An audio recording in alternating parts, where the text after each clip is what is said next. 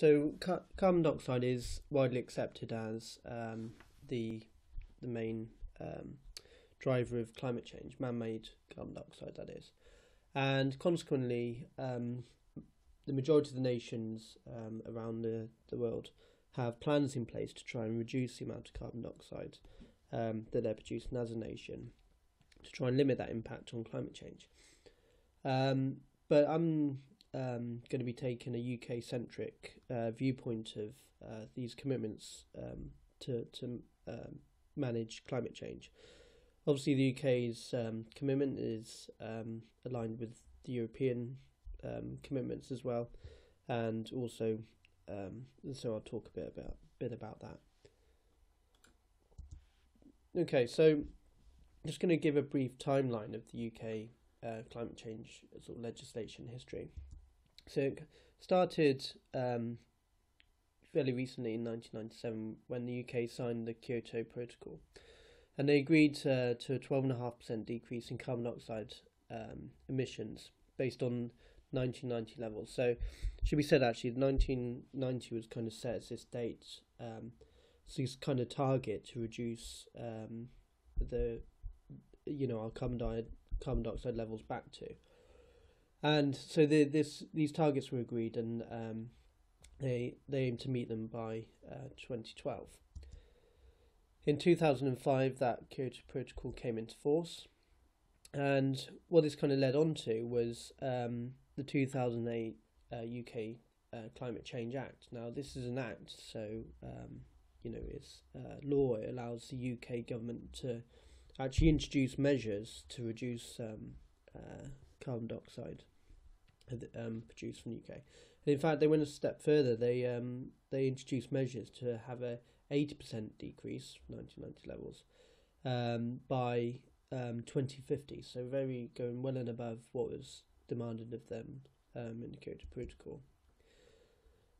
So in 2012, the UK did meet its target. In fact, it exceeded its target. So it had a target of a 12.5% reduction, and actually reduced it by 18.5%. And that was between 1990 and 2012. So based on those 1990 levels.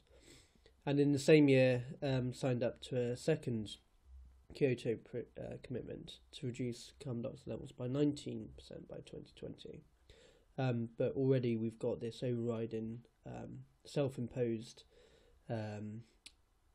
target of 80% reduction by 2050. So then, a few years ago, the UK signed the Paris Agreement, along with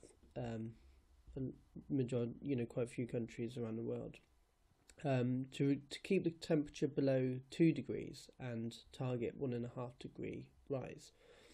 So instead of setting hard and fast limits on the amount of carbon dioxide that's be allowed, they've decided to go for this temperature target, which is really what's the main consequence of increase in CO2 levels is the temperature in the atmosphere, which then has these knock-on and runaway effects. So it's really the temperature you want to target, and not just but the reducing the carbon dioxide is a way of achieving that. So as a result of the Paris Agreement, the UK isn't going to set any new emission targets now. That's because we already have this target in place of reducing it 80% by 2050. But what the Paris Agreement allows us to have is a 5-year review of these targets, and it gives us the opportunity to monitor. And there's this kind of curious phrase that it allows us to vigorously pursue the measures to deliver on existing commitments and go further. So the framework in the Paris Agreement, there's nothing kind of legally binding for an individual nation, but collectively we're setting these targets to try and reduce the temperature that the Earth's surface or the Earth's atmosphere is increasing by. The other thing it also sets out is a strategy, and we'll talk about this in more detail later, for developing options to remove greenhouse gases from the air. Okay, so why do we need such aggressive reductions, an 80% target? Well, if this is a CO2 concentration in the atmosphere in this is time, obviously it started increasing as we're becoming more industrialized. And if we want this to plateau out or to stop increasing, then if this is kind of the cumulative, then this is your kind of almost production is what you want. So this ramped up very quickly. So if we want it to plateau, then we very aggressively need to reduce the amount that we're producing. So bring it back, as I said, the UK's commitment is to reduce that by 80% and bring it right back down so this plateaus or stops increasing. Now the UK since 1990 has actually done, compared to 1990, it's done very well actually. If you look on this graph, you can see that the last set of figures released, or 2016's figures, showed that we'd reduced our carbon dioxide by 40% compared to 1990 levels. To 1990s, the baseline at 100%, we're here below 60, so it's 40% reduction.